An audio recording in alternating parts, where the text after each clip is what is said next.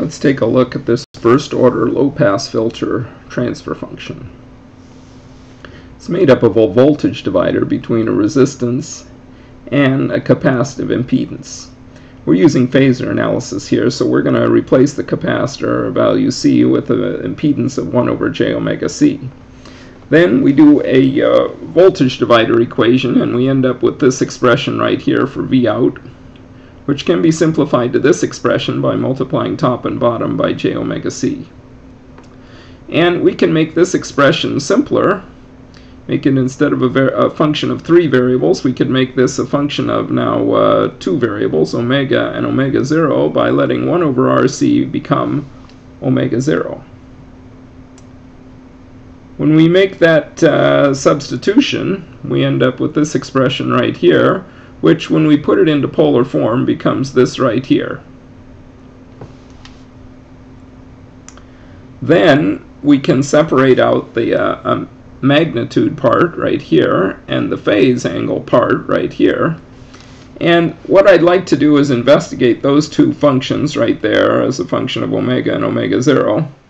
We want to make some Bode plots. So we're going to plot on the x-axis log of omega, and we're going to make 2 of them. The first of them will be the amplitude or transfer function magnitude plot, which will be V out over V in, magnitude in decibels.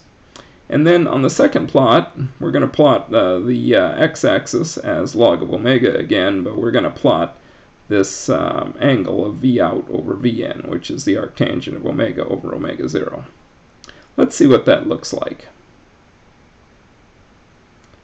Now, what I'd like to do is take this this expression for the magnitude of V out over V in and put it in decibels. So to do that, we take 20 log of V out over V in, which, if you simplify it down, becomes this expression on the bottom here, where the 20 became a 10 because of the square root up here, and the negative sign right here came because the square root of the thing is in the bottom, and now this is just inside the parentheses of the log there.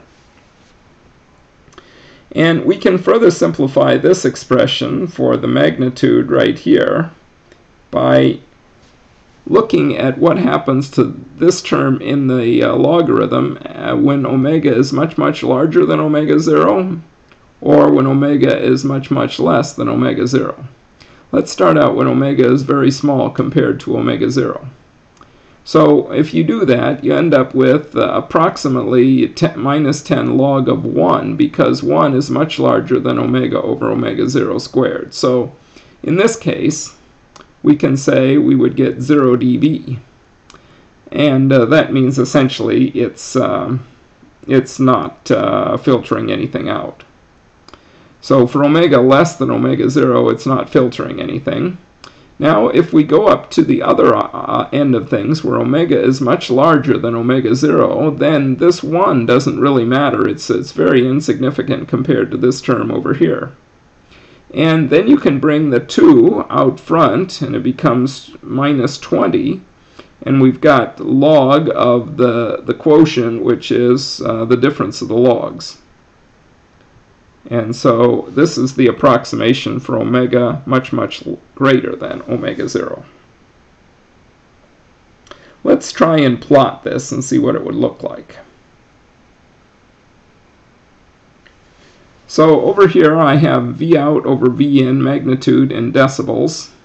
Here's 0 dB right up at the top. And when omega is much, much less than omega 0, that's this line over here. Now, when omega is much, much larger than omega 0, you can see that this expression is essentially linear in terms of log of omega. See, log of omega is like x. That's what the x-axis is here. And it's coming down with a slope of minus 20 dB per every decade. And a decade is every time this log of omega increments.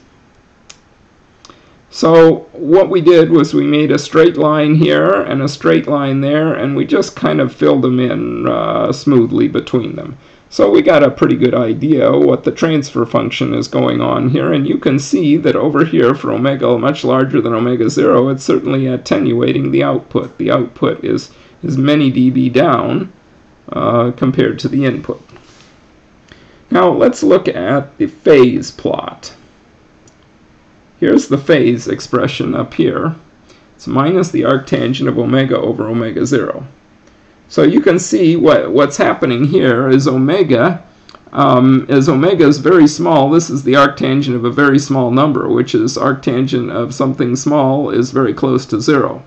So for omega much less than omega 0, this guy looks like a line basically at minus 0 degrees. Then when omega is much larger than omega 0, this guy right here is going to asymptotically approach 90 degrees because arctangent of infinity is 90. And you know, when you get anywhere out there where omega is much larger than omega 0, you know, if omega is 10 times or 100 times or 1,000 times larger than omega 0, and remember we're plotting this on a log scale, it's going to be pretty close to minus 90 degrees. The minus occurs because of the minus over here, of course. Let's look at a plot of that. We'll plot it on a graph right underneath and at the same scale on the x-axis as we did for the magnitude. And if you look at here, right when omega equals omega 0, it's going to be 45 degrees because arctangent of 1 is 45, and then minus that is minus 45 degrees. So we've got kind of an idea approximately what the phase looks like over here.